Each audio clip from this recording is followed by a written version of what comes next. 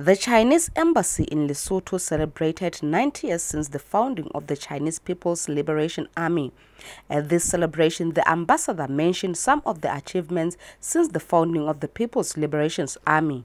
The 90-year-old history of PLA has consistently proven that the PLA is an army that comes from the people, belongs to the people, and serves wholeheartedly to the people. The PLA is an armed force, but it's a force for peace. And China adopts a military strategic principle of active national defense. His Excellency Xi Jinping, the President of China and the Chairman of the Central Military Commission of the Communist Party of China, has pointed out categorically that China opposes the wanton and unscrupulous use of force or threat of use of force to settle international disputes. This celebration also included bidding farewell to the Lesotho Defense Force officers who will be attending training in China next month. The Lesotho Defense Force Commander Lieutenant General Hwantle Mutsumutsu explained that Chinese Army training is one of the best. The Chinese People's Liberation Army is the only defense force that offers more training slots per year to LDF than any other defense force in the world. You will, therefore, entirely agree with me that the Chinese People's Liberation Army had contributed immensely to the professionalism of the Lesotho Defense Force we see today.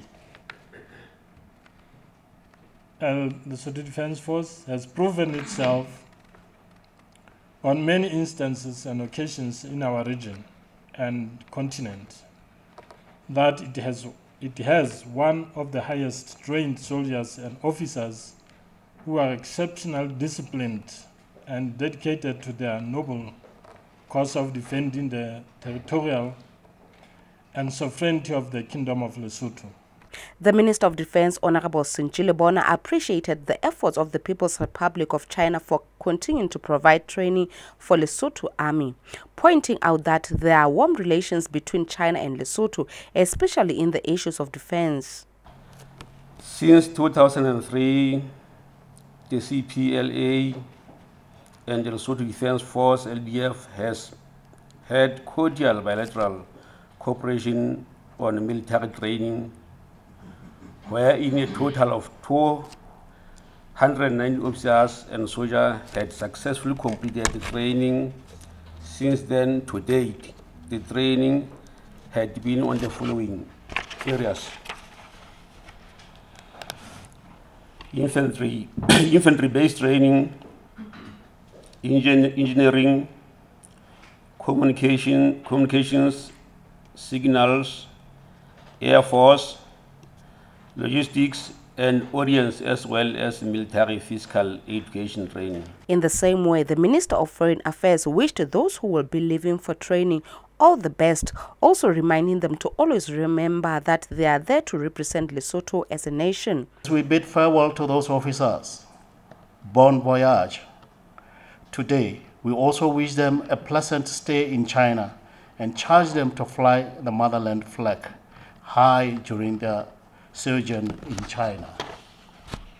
Your Excellencies, I wish to conclude my remarks by pointing out that it is the resolve of His Majesty's current government to work tirelessly to enhance relations and cooperation between Lesotho and China. In this regard, Lesotho shall continue to cooperate with the People's Republic of China, both on bilateral and multilateral levels, for the mutual benefit of our peoples. Chinese People's Liberation Army was founded on the 1st August 1927. Mponyane Muhlomi, reporting for LTV News, Maseru.